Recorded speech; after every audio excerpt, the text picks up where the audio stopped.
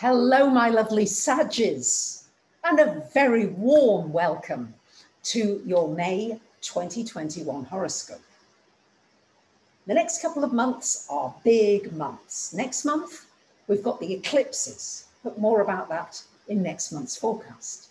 The big news for you this month is that your ruler, Jupiter, is going to change sign, and it's going to be in Pisces until the 29th of July. So this changes things quite a lot, and at the end of the month, Mercury will go retrograde.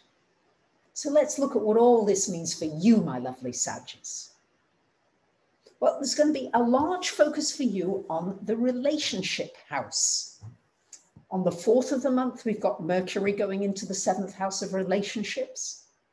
On the 9th of the month, we've got Venus. And on the 20th of the month, we've got the Sun going into that house. So a lot happening in the relationship area. So this is a good time for clearing the air, for having important discussions, communications. It's a great time for love, a great time for a new love, or the reigniting of an existing relationship. It's a time to really look at what you want in a relationship. What makes you feel loved? We all have different ways of feeling loved. Are you expressing that enough to yourself? If you know what makes you feel loved, are you doing those things and giving that to you so that you are coming not from a needy space into a relationship, but from a space that is already full and filled up with nourishment? And this will make your relationships all the more rewarding and fulfilling. On the 11th of the month, we have got a lovely new moon happening in your 6th house. So this is a new beginning, possibly for many of you with your work, a new direction. But it's also an opportunity for a renewal and a rebirth to do with your physical health, your physical well-being, your energy. It's a good time to put energy into what am I eating, not only physically, but mentally, spiritually, emotionally. What am I taking in? And am I digesting it? Is it sitting well with me? Do I need to make some changes? Do I need to move more? What's my body saying? It's really an opportunity to really reactivate, regenerate your cells. So this can be very positive if you really listen to the messages that your body is saying to you and you act upon them. And acting upon them may be taking naps and having rests a little more, taking a little easier than you have been doing. It's important to listen and to follow it without judgment. Now, on the 14th of the month, this is when your ruler moves into your 4th house, joining Neptune there, going to be there until the 29th of July.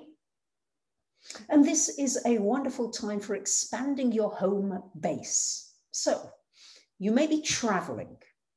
You may be packing your bags and going off somewhere. You may be living between 2 places, or maybe even 3. You may be expanding your home base. You may be getting some land. You may be doing something with a community of people. You may be working more from home. You may be teaching from home. Jupiter is the teacher, the instructor, coaching, mentoring. There may be an expansion to your family.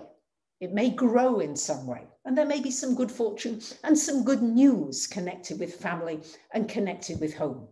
But it's time to expand out a little bit with Jupiter.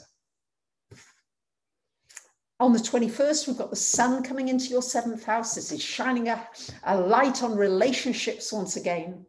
New romance, possibly, new energy into your relationships, and for you to focus upon ways in which you can shine in your relationships. Shine your light, don't hide, but come on out as you normally do, lovely Sagittarius, and share more of yourself.